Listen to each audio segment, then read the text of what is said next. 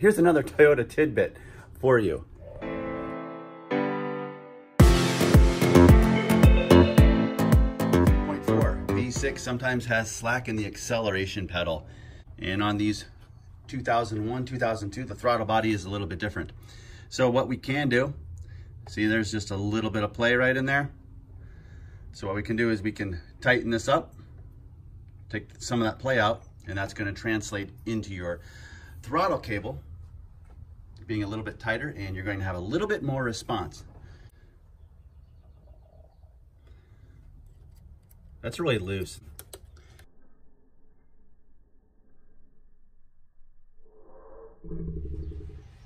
So what we're going to do to prevent some of the breaking off of this bolt is take some white lithium grease,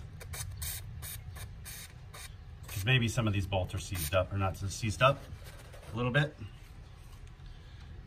You can probably use WD-40. I just chose this because it was on the shelf and easily accessible.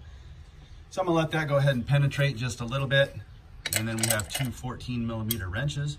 We're gonna loosen this up. And then we're gonna proceed to back that off just a little bit so you don't have as much play in the cable wire. Another thing that you can do is you can have this running while you're doing this so you don't overdo it. You don't want too high of an idle. Recommended idle speeds are right around 550 to 700 when it is fully warmed up and idling correctly. This isn't too bad. I've had a couple other 4Runners that there was quite a bit of play in this cable. This cable actually looks like it's been replaced recently. So what we're gonna do here is we're gonna simply break that loose just a bit. Now what we're going to want to do is move it back just a little bit, and then we'll tighten down that nut.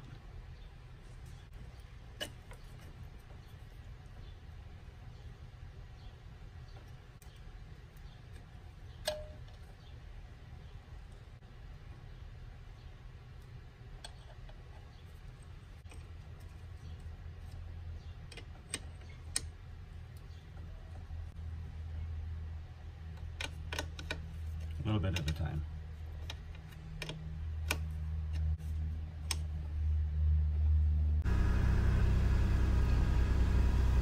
So here the vehicle is on a cold start, just warming up. Very typical. For it to be idling right there, we'll take it for a little bit of a drive. Let that temperature get up to its normal operating temperature and make sure the idle is still right around 700 RPMs or less. So what do we expect to get out of this free horsepower mod? Better throttle response.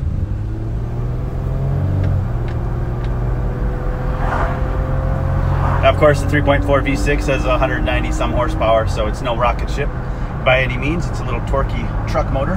But when you're out on the highway and you want to kick down to pass somebody or maybe get on the interstate, you want to hit that gas and go, right? So we'll go ahead and merge into traffic. So this is going to take a little bit of the play out of that throttle cable, and that will enable a little speedier acceleration. There was just a little bit of play in the throttle in this one, so I thought I'd do that. And we'll take a look at the Tacoma here when I get back and see what kind of play that has in it. It's also a 2003, so it's going to have a very similar, well, the same throttle body. Here's the fully warmed up RPMs, which is normal. Now, if you're much above that, you may have tightened your cable just a little bit too much. So here's the 03 Tacoma.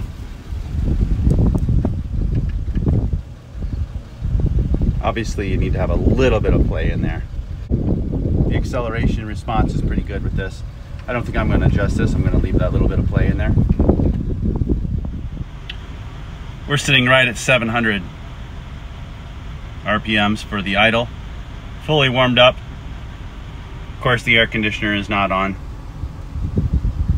As soon as you hit the AC, Of course, that's going to compensate if it's functioning correctly, and that RPM is going to jump up just a little bit to accommodate the added stress on the engine. So of course, if you're going to do this, and I stress you be careful with it because this bolt has been known to break just through years of use, but you might want to put a pair of pliers on this very lightly. You don't want to hold down too far and scrunch the thing, but you can see if that nut will move. So if you move that forward just a little bit, that's going to give it a little bit more tension on your throttle cable, and then go ahead and tighten down your lock nut. And you should see maybe a little bit more response and maybe a little bit more of a kick down. All right, on this 2002, we've got just a little bit of a mark here that I tried to clean up. It didn't work so well. The idea is to go back retro Toyota colors, make a few stripes, cut these out same size. So I'm a little bit hesitant to throw these colors on actually, but I'm thinking that maybe if it's just a little more subdued, slight, it might be a nice little tasteful addition. Show a little flair perhaps.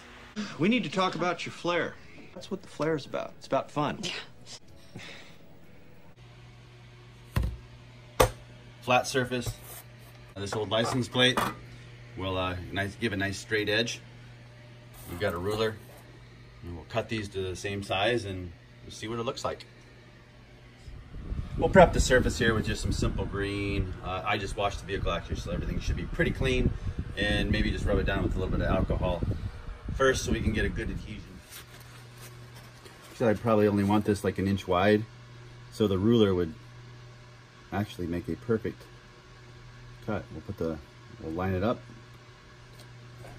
grab our blade.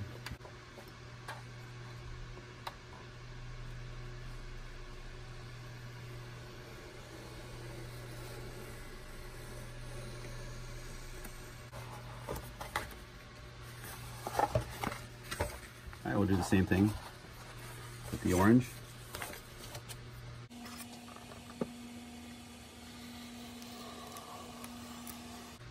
It's got a little bit of a carbon fiber texture to it. Have to check and make sure which direction the colors are. Is it yellow in the middle? Is it, I think it's red, it's orange, and then it's yellow, I think is how the proper way goes. So now basically all we're going to do is do our placements and see how it looks.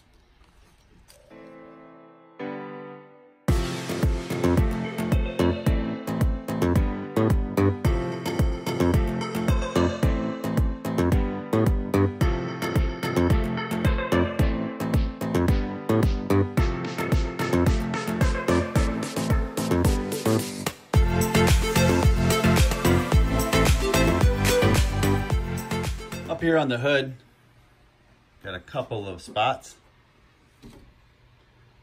I'm thinking about maybe just wrapping this partially, prevent any more rock chips. It might give it a kind of a different look. All right, well now that that's complete, got a grill that probably needs to be scuffed up and blacked out. And let me know what you think about these little touches, worth it or not. I don't know, just a little customization for a vehicle. It's all later, guys.